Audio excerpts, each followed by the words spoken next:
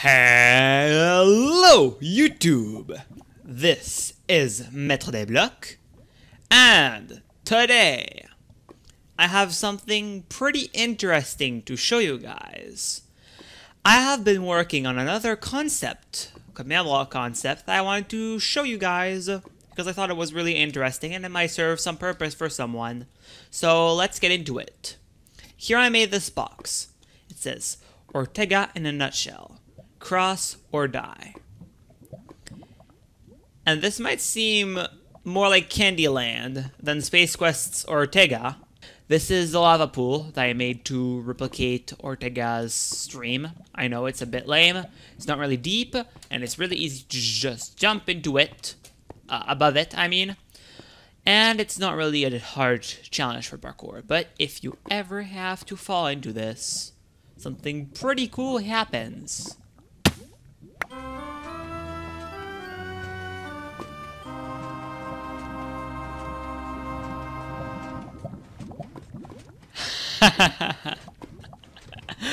Oh my gosh, I love it.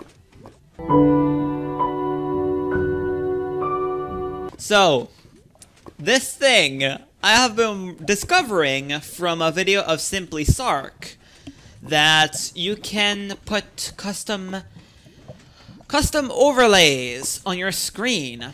Holographic overlays with text and a bunch of other things using items that you hold. In our resource pack, you can edit items display, angle, coordinates on the screen, and size. So that's what I did here, and I put it centered. I use the same concept of not turning my head. I'm unable to turn my head, as I did in my video about the falling unconscious in Minecraft.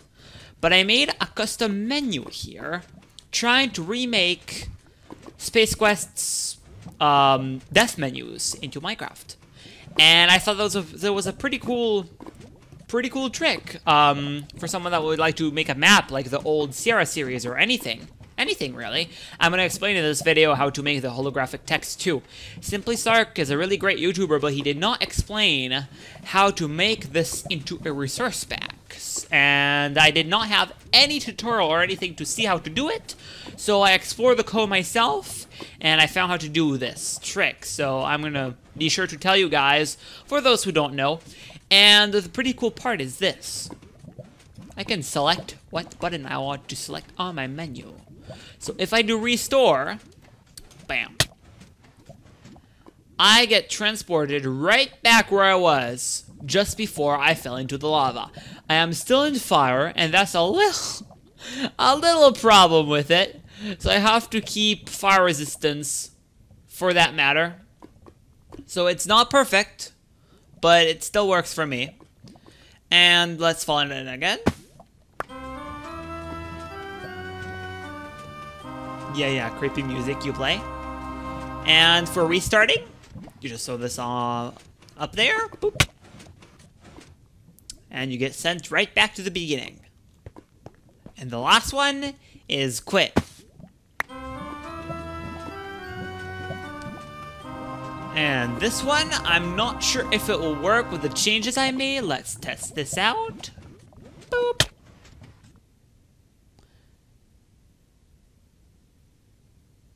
Yup. It quit the game. And this is totally a good example to show how you can use game crashing to your advantage in maps. And there we're back. So at this point you're probably wondering, MaitreDesBlocs, what is this witchery? How do I do this in my own resource pack? I want to make wonderful, amazing, holographic displays in my map. Well, I'm going to show you that.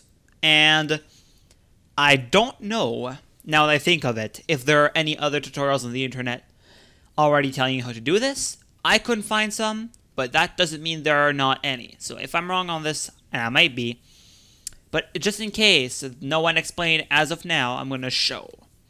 So let's begin. I'm going to use another star for this, because another star is a 2D item. and it has a cross in the middle. So it'll be really easy to compare that with our crosshair in the middle of the screen.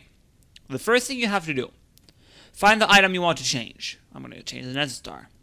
Then pause your game. Then tab out. And go into, I already opened right here, your resource pack folder. And this can be found under your C drive, users, your username, app data, roaming.minecraft, resource packs. And app data is a hidden folder you can find really easily by just typing %appdata% into the search bar, just like this.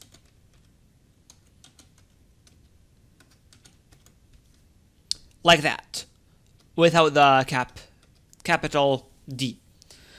But that is how you find your resource packs folder. Once you found your resource packs folder, you have to find the resource pack you're either creating or you have to create one. And if you're going to create one, you're going to extract the version you get from Minecraft versions. And then you get into the version you want. I can just say 1.8. And then there is a .jar and .json. You have to open this up with 7-zip.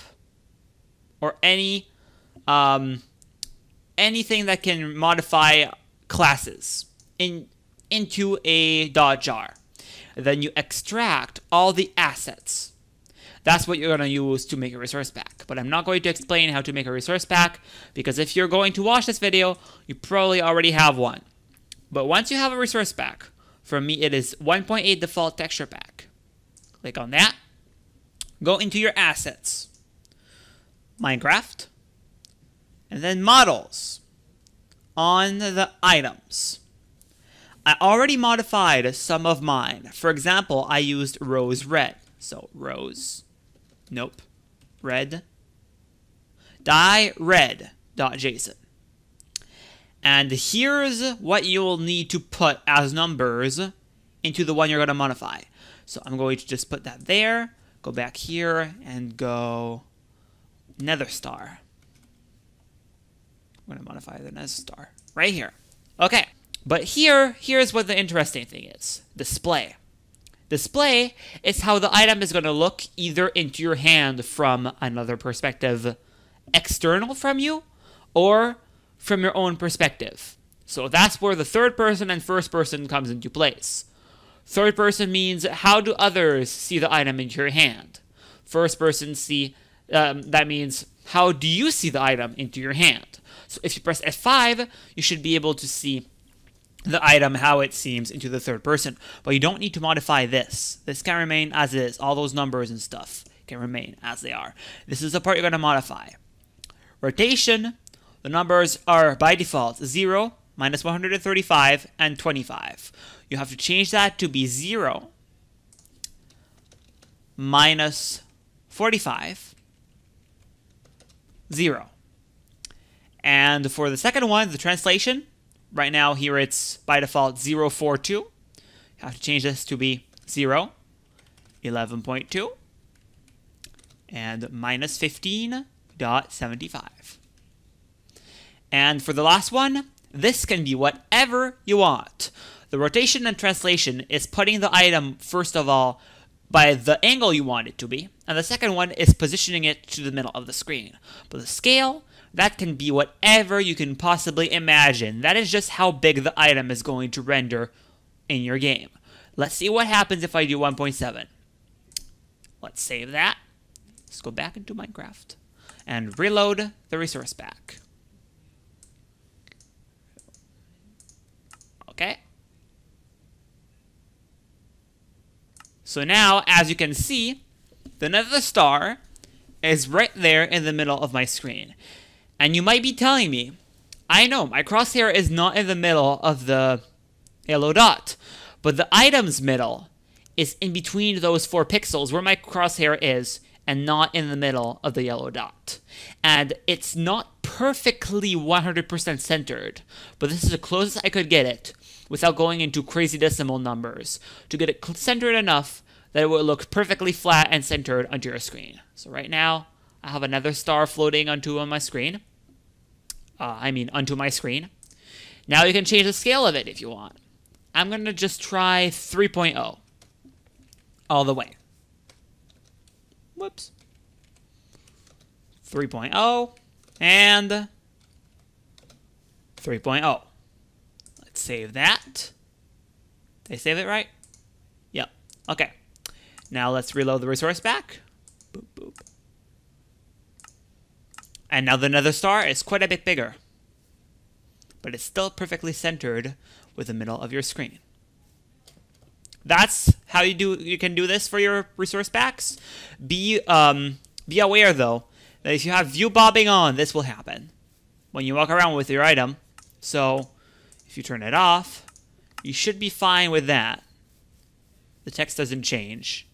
If you have text, it won't just wiggle around. But unless you move your head, but that is not something you can change. And the cool thing with this trick is that since you're holding an item, your arm doesn't even show up. So it actually really looks like a display. If you give yourself incredible slowness and you cannot see anything, you're in pure darkness, multiple different options to select what menu you want, or what button on the menu you want, like for example what I did with these ones.